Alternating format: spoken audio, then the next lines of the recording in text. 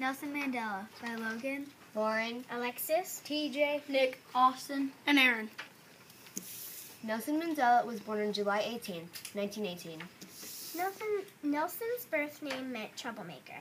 His name became Nelson on his first day of school when his teacher could not pronounce it. Nelson was the youngest child out of 13 children. He had 9 sisters and 4 brothers. His dad died when he was only 9 years old. In 1958, he married Winnie. Mandela became president of South Africa on May 10, 1994. He spent 27 years in prison. He died on December 5th, 2013. One of his famous quotes were, "I was not a messiah, but an ordinary man who had become a leader because of extraordinary circumstances."